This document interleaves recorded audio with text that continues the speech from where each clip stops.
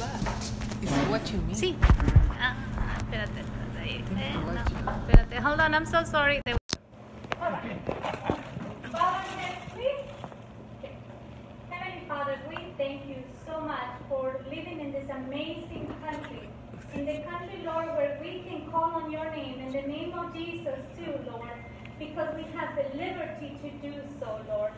We stand today as citizens of many backgrounds and many heritage, but that have the freedom to be here, Lord, to be able to obey the law, the legal way, and to be able to pray for our government, our elected officials, for our country, for our youth, for our health, and for you, Lord, to send the Holy Spirit to have a revival in the United States, Lord, because we need that.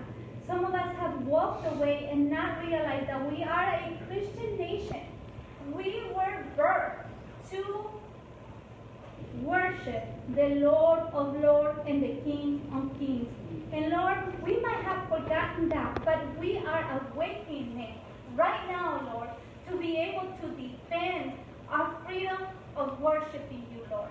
Thank you so much for this amazing club. Thank you so much for the amazing leadership. And thank you so much because as citizens of this amazing country, we can call on your name.